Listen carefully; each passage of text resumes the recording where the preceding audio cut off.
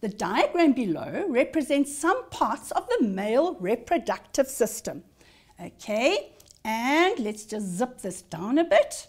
And what do we have here? Rule number 1, always write in your label. So, this here is the epididymis.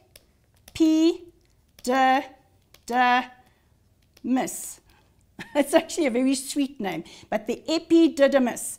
And this here is the scrotum. And this one is one testis. Okay? If there are more, if there's 2, then we say they are the testes. So then it's the plural. But when you're talking about only one, it's the testis. Okay, now what do the testes do? Testes are responsible for producing what? Come on, come on. What do men produce? What gives you your secondary characteristics? Testosterone. All right, so testosterone, that's number 1. Number 2, the testes are responsible for producing the little spermies. Now, when there are lots of sperm cells together, we call them sperm. But when you talk about just one, then it is a sperm cell. So make sure you use the right terms. Okay, now, we have the vas deferens, all right? And this little guy's job is this pipe that goes all the way up here. All right, so let me just, there's this little pipe. And the vas deferens joins just below, after the bladder. Okay, it joins the urethra just after the bladder. And its job is to carry the little sperm cells from the epididymis, here. So from the epididymis, which is where the little spermatozoids mature. And when they are now mature,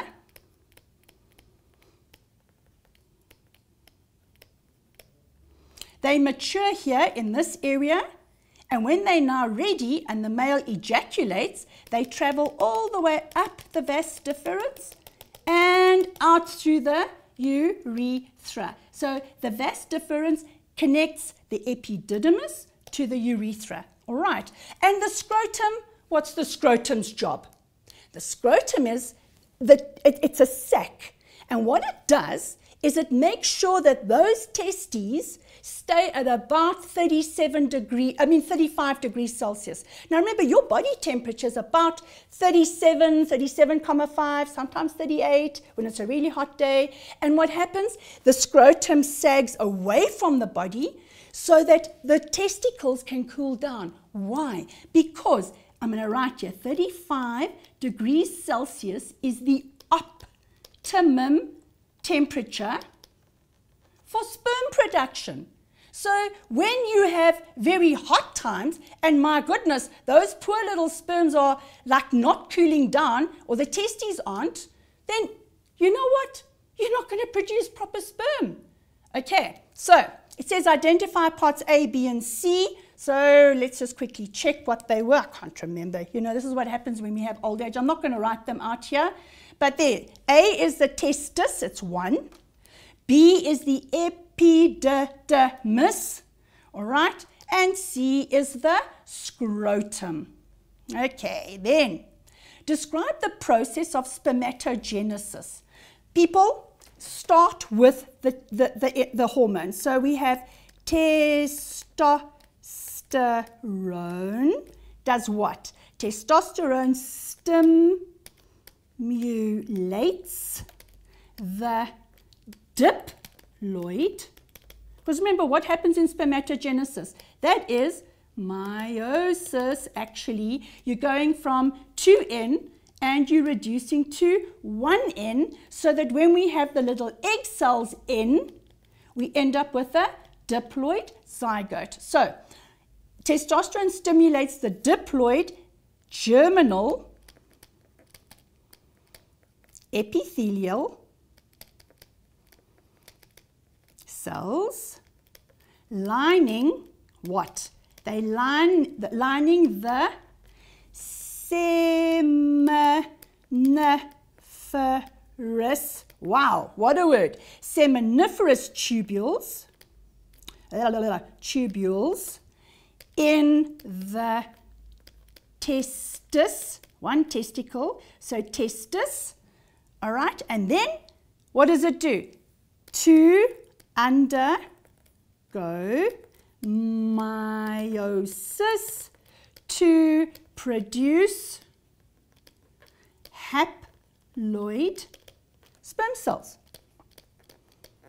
And there we have our little haploid sperm cells, which is what we wanted in the first place. Remember that your seminiferous tubules is what the testes are made of. There are hundreds of meters of coiled little seminiferous tubules, and lining those tubules is the germinal epithelium, which has the diploid cells. And it's the testosterone that makes that germinal epithelium in the seminiferous tubules of the testis undergo meiosis, okay, and produce haploid, so from diploid to haploid little sperm cells. Okay, you must know this. People, they're going to ask you either spermatogenesis, how are sperm made, or oogenesis, how are eggs made. You must learn both, and I know we've covered both. I have anyway. All right, now let's see here. Test results show that a man has a low sperm count. Explain why a doctor would advise the man to wear underwear that is not tight. Guys, you mustn't wear tight underwear. It is bad for you, okay? Bad, bad, bad, bad, bad. All right, why?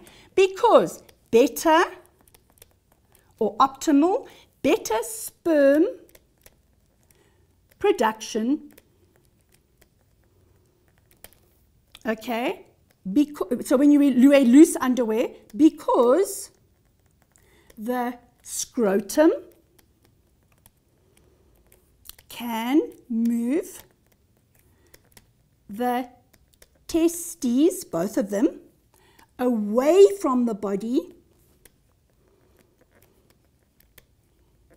and body to maintain or maintain a temperature of 35 degrees Celsius, because this is the temperature that little sperm cells are produced at.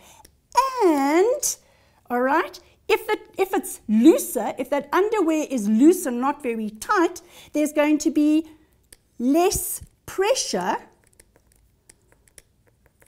on testes and better blood flow, okay, or blood supply.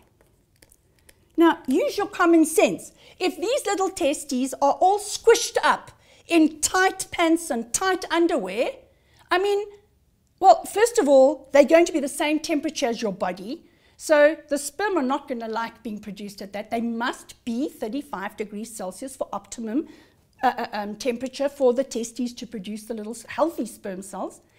And they need oxygen and they need nutrients, those germinal epithelial cells. Now, if they're all squished up, I mean, people, just use your common sense. Alrighty, we're almost finished with this question. We're going to need another minute or two. Here we go. Explain 2 ways in which sperm cells are adapted for effective movement towards the fallopian tubes. Okay, first of all, in the neck region, what do we have? We have mitochondria. And what do mitochondria do? They produce energy for motility. And where do they get the glucose or fructose from? From the seminal fluid, from the seminal vesicles, which secrete an alkaline fluid that has fructose in it. So that's what the mitochondria do. But just remember, when the little sperm cell gets to the egg cell or the ovum, and the acrosome on the front of the sperm cell has the enzymes that penetrate the little egg, it goes, only the head part goes in that contains the nucleus. So the mitochondria stay behind, and that is why we never have the male mitochondrial DNA in a organism offspring. Okay. Why? Because they stay here. They don't go into the little egg cell. Then, second thing is the tail. So what does the tail do? It propels the sperm cell forward.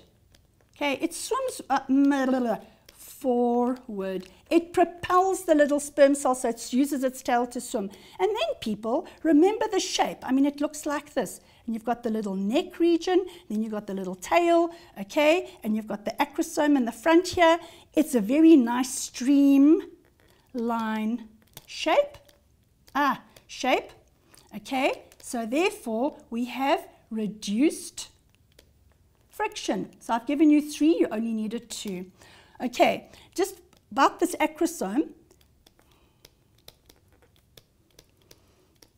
as I said just now, it releases enzymes which penetrate the egg cell so that that little sperm, that little head with the haploid nucleus can go and we can have fertilization. Alrighty, last question. During a vasectomy, the vas deferens is in both testes are cut. Explain one reason why a man who does not want children may choose to have a vasectomy. Now let's go back to our diagram. Okay, what do we have here? Here's the vas deferens, and I said to you, it links the epididymis with the urethra. Now imagine this is a highway. It's the main highway in your city or town. And if that highway is blocked, and you cut that highway, or you put cement blocks here in that highway, the cars can't get through. The cars are going to have to stay here. And that's exactly what happens. Here, the little sperm cells are then reabsorbed.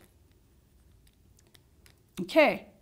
They can't get past here. So what does that mean? It means that here,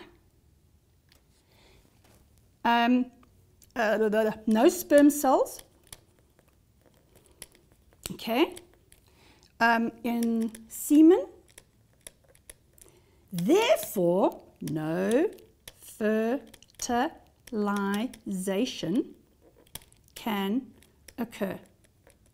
All right, then our very last question, or the man has had a vasectomy, is still capable of ejaculation. Okay. Listen carefully now, people. We have, that semen is made up of little sperm cells, but it's also consists of the fluid part of it, is from the seminal vesicles, which secretes an alkali fluid with fructose, which the mitochondria will use for the little guy to swim, number 1. Then, number 2, you have the prostate gland, and that secretes an alkaline fluid to neutralize the female's vagina.